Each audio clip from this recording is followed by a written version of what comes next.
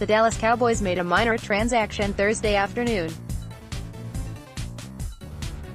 According to Jon Machota from the Dallas Morning News, the team resigned special teams player Justin March-Lillard to a one-year contract. March-Lillard, an undrafted free agent in 2015, has appeared in 31 total NFL games, including all 16 regular season games for Dallas last year. He's almost exclusively a special teams player.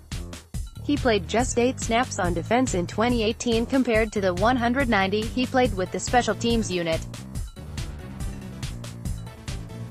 The move comes alongside the team's decision to sign former Giants safety Darian Thompson. The Cowboys are looking to build upon their 10-6 campaign in 2018, in which they managed to make it to the NFC divisional round before losing to the eventual NFC champion Los Angeles Rams. Dak Prescott figures to be one of the key men in leading the team back to the playoffs, but it's going to take a lot of money to get him to stay long-term.